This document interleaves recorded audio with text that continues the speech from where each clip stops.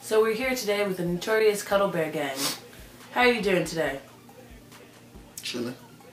Hey, how's it going? Pretty good. How's it going with yourself? I'm doing okay. Do the ladies like to call you Bear God or Jobo? Spanish bitches call me El Sodillo.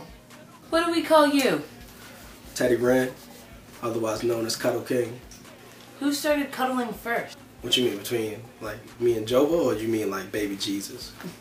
Probably Run, because he's a slut. So, why cuddling? Why not? Because I can't last long in bed. Sucks. What age did you start cuddling at? I was a late bloomer, so I was about 17 and a quarter. I mean, I've been doing this since I was, sitting right next to the placenta, so. Who is the best cuddler? You know. Me. Next. Bear God. Who came up with the name Cuddle Bear Gang? We used to have a third member. His name was Chris B. Well, how exactly does one become a cuddle bear? Is there some sort of initiation? Just gotta live this bear life, nigga. So for all the viewers at home, we're all wondering, Yeah. Are there any rules to the cuddle? No penetration. That's it.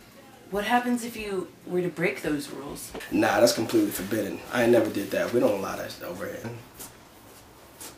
You know what's broken, Daddy? Maybe later.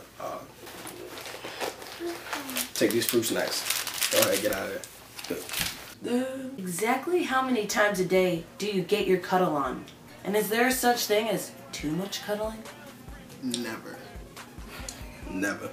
Can you tell us why there's no girls in the Cuddle Bear Gang? Next.